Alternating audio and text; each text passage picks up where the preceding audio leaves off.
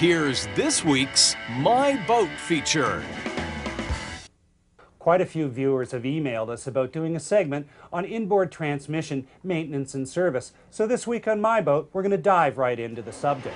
One of the most important maintenance tasks is ensuring that the fluid levels are correct. To check the level, the engine must be run at a fast idle of 1500 RPM for 2 minutes to warm the transmission fluid. When warm, idle back and shut down and immediately pull the dipstick to verify the level. If you wait, fluid will drain back from the transmission cooler and give you a false high reading. Enough can't be said about regular fluid changes. The only way to completely drain the fluid is to disconnect the lower transmission cooler line and remove the fitting. Once drained, reattach and fill the tranny with the spec amount for the unit and run the engine and check the levels and top up as required. So what if you're having a problem? In the case of this boat, the prop was continuing to turn while in neutral, as shown by the water flowing from the stern while tied to the dock. To try a fix for this, remove the shift cable and ensure that the shifting linkage on the transmission is shifting to the neutral detent position.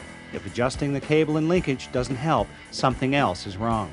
If you do diagnose a problem that you can't fix in the boat, there really is only one thing you can do. Let's get your boat out of the water, get the transmission out, and take it to the experts. So we're going to tackle that next. If you're pretty hands-on on your boat, you can save some expense by preparing your engine for removal yourself and contract your marina crew to hoist the engine and transmission out. Now that I have the engine and transmission package back in the shop, it's time to separate the transmission and take it to the experts. Separating the drained transmission begins with disconnecting the cooler lines, sensor wire, neutral safety switch wires, and removing the shift linkage. There is one trick to splitting the transmission from the engine. Remove the lower 2 bolts and replace them with longer bolts so the transmission can be eased back off the spline without damaging it.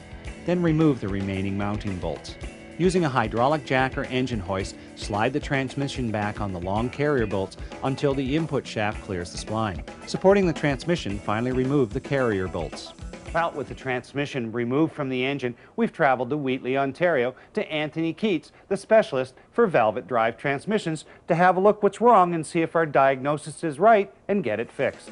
Dan Vickery's first task was to split the back half, or V-drive, and main transmission sections. Next, the main case was opened up in stages to access the reverse clutch plates and clutch pack. The reverse plates looked fine, so the problem was in the main clutch pack.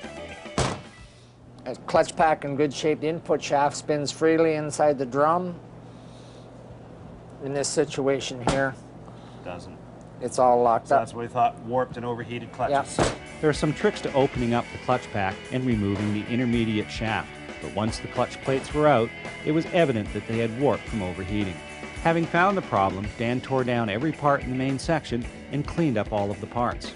First to be reassembled was the clutch pack, with alternating brass and steel plates. After the remaining parts were installed, the piston was pressed back in place. Next, the intermediate shaft and gears were inserted and the end plate installed. In reverse order, the main unit was reassembled using all new seals and gaskets.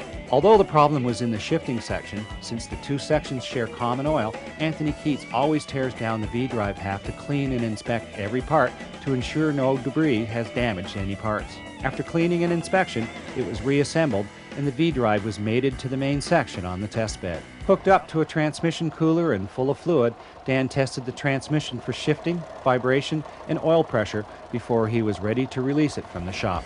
Back at our shop, we reinstalled the transmission by first blocking it in place, then installing the long carrier bolts to guide the transmission forward as the shaft was inserted into the spline. Once in place, the housing bolts were tightened, then torqued to Mercury's specs. To ensure that the transmission stays cool, a new transmission cooler was installed and new lines attached from the cooler to the transmission. Well, transmission's back on the engine, the cooler's in, the lines are hooked up, so all we have left to do is fill it with fluid and get it back in the boat.